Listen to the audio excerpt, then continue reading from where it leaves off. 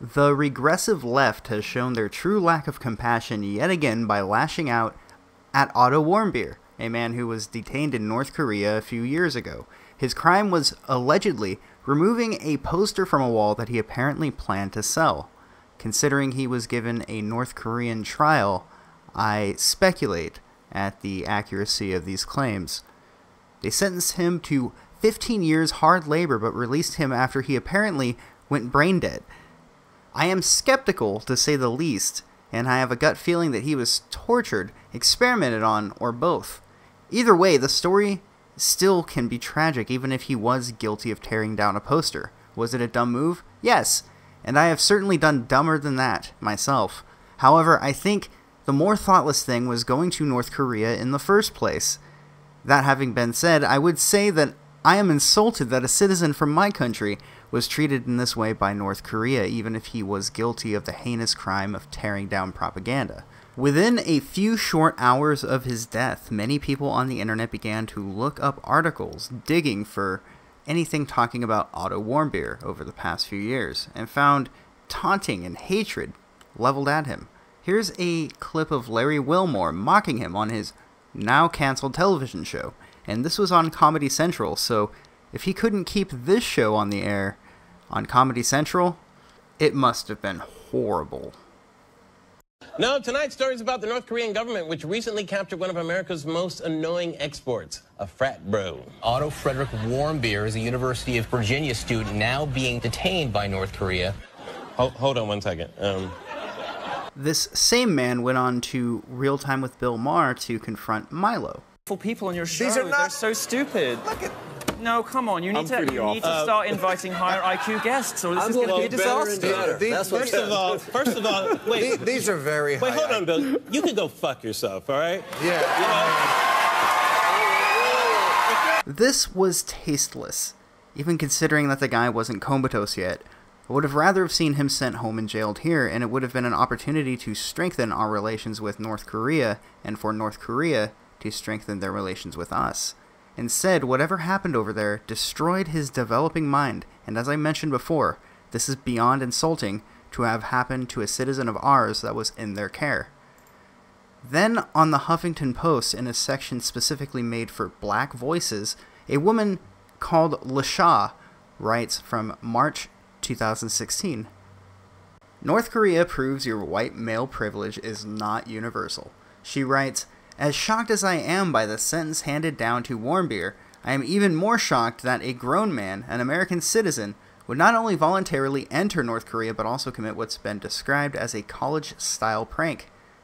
That kind of reckless gall is an unfortunate side effect of being socialized first as a white boy and then as a white man in this country.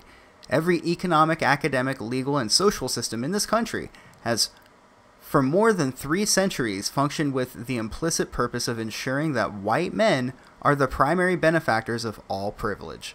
This kind of arrogance, bred by the kind of conditioning, is pathogenic, causing its host to develop a subconscious yet no less obnoxious perception that the rules do not apply to him, or at least that their application is negotiable.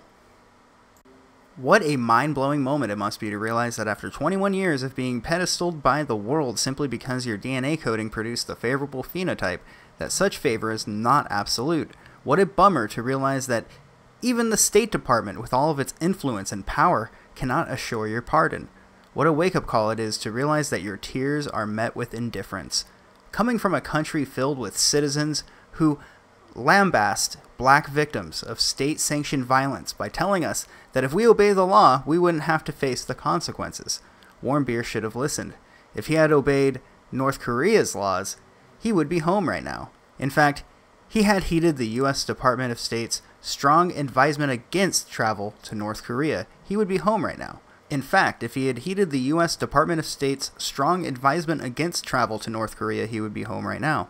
And if Eric Garner is to blame for his own death for selling loose cigarettes, or if Sandra Bland is dead because she failed to signal when changing lanes, then Otto Warmbier is now facing a decade and a half of hard labor because he lacked both good judgment and respect for the national autonomy of a country which has made its hatred for and vendetta against America unequivocally clear. And while I don't blame his parents for pressuring the State Department to negotiate his release, I wonder where they were when their son was planning a trip for the DPRK. Didn't they impress upon him the hostile climate that awaited him? Did they rear him to respect law and order? Did they not teach him the importance of obeying authority?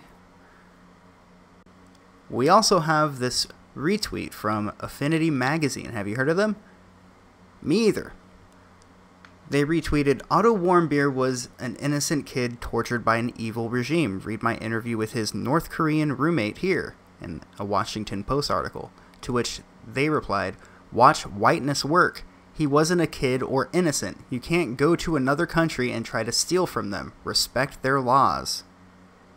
And then we have this Salon article. This might be America's biggest idiot frat boy. Meet the UVA student who thought he could pull a prank in North Korea, coerced into an international crime, perhaps as a secret society prank. Great move, Otto. Nightly Show host Larry Wilmore last night dissected the case of Otto Frederick Warmbier, a University of Virginia student who had been held in North Korea since January on charges of acts of hostility against the state. Warmbier was arrested at the Pyongyang airport on January 2nd for allegedly stealing a propaganda piece from his hotel with the intent to sell it as a trophy back at the States. What were you expecting? Some spring break spot with a bunch of strip clubs? Wilmore said. Because North Korea's version of Girls Gone Wild is just middle-aged women eating full rations of oatmeal. North Korea isn't a playground for college pranks. Kim Jong-un isn't a fictional character from a Seth Rogen movie. Well, he is a character in a Seth Rogen movie, actually. And Pyongyang isn't some game you play with Coors Light and Solo cups, Wilmore continued. It's just tough for me to have much sympathy for the guy and his crocodile tears. Wilmore noted that Warmbier may have been coerced into the stunt as part of an initiation into University of Virginia's secretive Z Society. So you have to commit an international crime to get into the clique, Wilmore added. If your hazing includes international crimes, you've got to read the fine print on your American frat bro warranty. It says, frat bro privilege, not valid in totalitarian dystopias. The regressive left will take every opportunity to lash out against their perceived oppressors. All they know is that they didn't do good enough in life because of some evil group of people that were keeping them down and preventing them from succeeding their entire life. So when a person that they decide falls into this group comes into misfortune, they jump at the chance to demonize this person based on their race.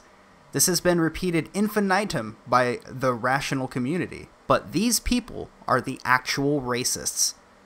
They are no one's defenders, no one's shield, and they are here only to empower themselves by pretending to champion the unfortunate.